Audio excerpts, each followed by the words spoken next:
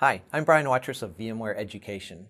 In this video, we're going to take a look at one of the most important concepts that you need to grasp in order to be an orchestrator developer, and that's a concept known as variable binding. This video is one in a series of videos in which we're discussing Orchestrator. In the preceding video, we discussed how to supply input parameters to a workflow. Now, with input parameters and other variable types, it's important to set up that variable binding. So let's study how we do so. In Orchestrator, there are different types of variables. Variables are used to store information such as the names of items, such as clusters and data stores. Variables can also be used to store things such as objects for virtual machines, hosts, data stores, and networks. But ultimately in Orchestrator, there are 4 different types of variables. You can see 3 of them listed here: input parameters, output parameters, attributes, and the 4th type of variable is one that we discuss in class. Variable binding is a process by which we're able to take input parameters, output parameters, and/or attributes and make those variables visible to schema elements within our workflow.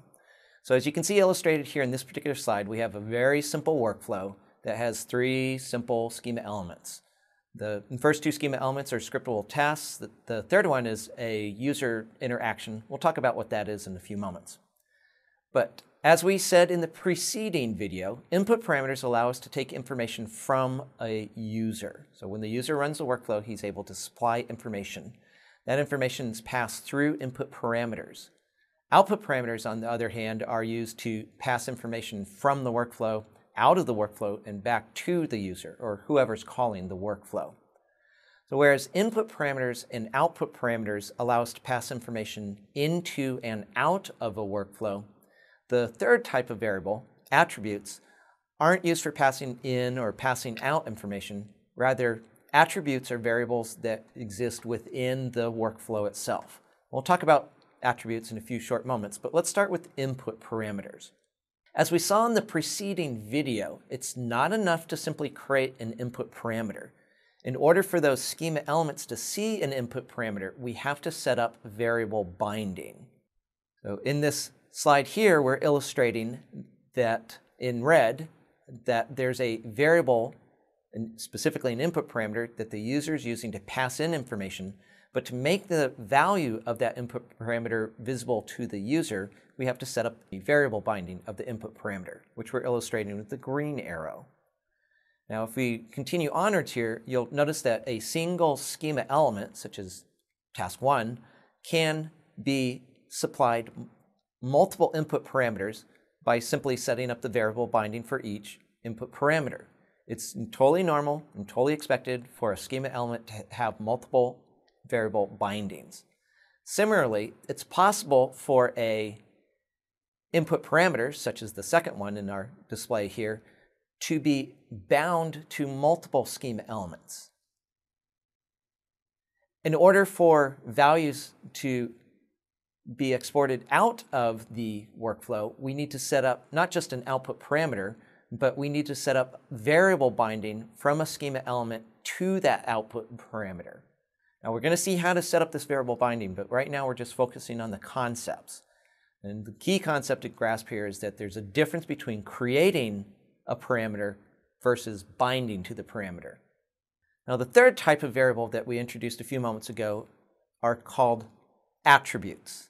Now, unlike input parameters and output parameters, which are used to pass information in and out of a workflow, attributes exist solely within the workflow itself.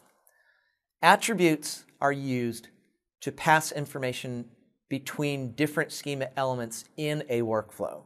So as you can see here, we've set up a right or an outward bound variable binding from task number 1 to our attribute. And then so that the next schema element, task 2, can see that variable, we've set up an inward binding, a read binding from that same attribute.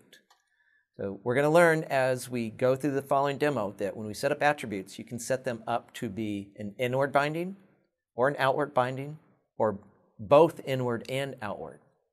In this particular illustration, we're showing you that a schema element, such as task 2, can have both an inward binding and an outward binding to the same attribute.